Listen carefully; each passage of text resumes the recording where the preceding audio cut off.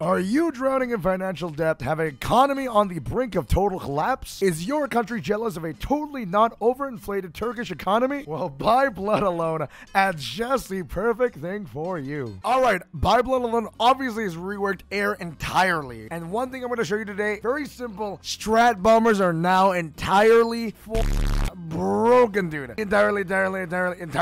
First of all, I'm going to show you the tech tree, okay? Tech tree wise, what do you need? We're going to use the improved large airframe from 1940 for now. Either engine 2 or engine 3, depending on which tech you're using. Obviously, you need the bombs as well. And that's basically it. That's it. More importantly, however, you need radar detection over here. Radar 1939 tech. And on top of that, you need bomb sights as well. That's basically what you need tech-wise. Very simple. All right, let's begin. All right, lads. The plane that you need to design is pretty fucking simple. It's broken. It will destroy and decimate an entire country's industry. However, very noticeably. As you can see, what happens is that you have massive costs. But don't worry, the most you need on it is basically 20 mils, and that's it. Entire game, you're good to go. You're fine. You can get 100 plus, man, and you're good to go. Because realistically, this is so good, you only need 100. Not gonna lie, I'll be honest with you. Anyways, what do you gotta add? What do you gotta add? Let's explain it. You wanna maximize your large bomb bays to the maximum. You wanna spam this shit out all the way up the wazooie. Every single one, you wanna put one of these guys down, okay? Very simple, very good, very nice. Rather than having like 50 of them or 1,000 of them bombing with like what, only 30? I would rather personally have a few of them. It's simpler, it's more fuel efficient, it's better, and you know, at least in my opinion, it's more efficient and more better, essentially. All right, next you gotta do, you gotta put an engine, 6 engine, and you gotta put it max level. The reason why is because as you can see, it's a strat bomber, right? It's a heavy, big boy. That's why you need to put a heavy engine to be able to match that thrust level, essentially, is what you gotta do. All right.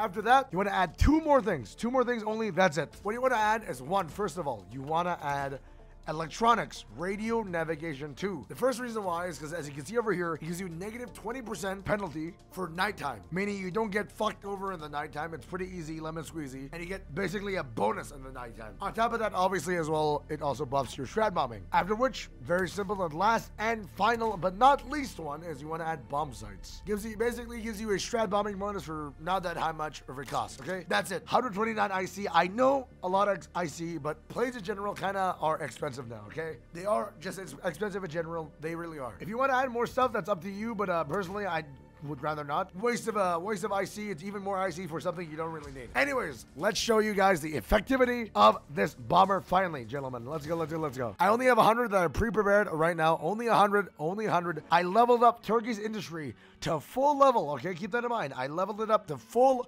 up the wazoo.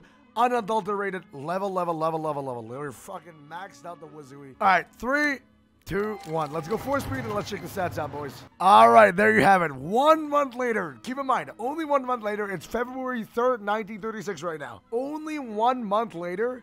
Look at the damage it has inflicted, dude. 66 buildings bombed. Obviously, by the way, fun fact, I don't even have enough command power to, have more ground crews, by the way, so it probably would be even higher efficient. Obviously, in a real game scenario, there would be enemy fighters, but in a real game scenario as well, you would have your own fighters combating their fighters. So, essentially, if your fighter's better than yours or you have more than them, this shouldn't affect it at all. Ladies and gentlemen, it is now a fact, gentlemen. Strat bombers, if you make them the more expensive, because in my opinion, more fuel efficient, unless you're like America or something, you have buckets, tons of oil, you don't really need oil, then you don't really need to care about that, right? But in my opinion, dude, holy shit, strat bombers are fucking broken, man.